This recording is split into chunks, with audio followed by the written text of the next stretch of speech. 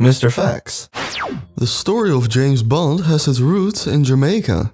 The writer started his writing journey at GoldenEye, a resort he built on the edge of a cliff overlooking a private beach. A bird scientist inspired the name of James Bond. The scientist, called James Bond, wrote many books about birds. Ian Fleming, the writer of James Bond, named a spy after him. The James Bond crew crashed a car in the Lake Garda. Whether intentional or not, it is impressive. The Secret Agent had his on-screen debut in 1954. On the 21st of October 1954, a live broadcast inspired by the first of the Bond novels, Casino Royale, aired. Wartime massively influenced the writing of James Bond.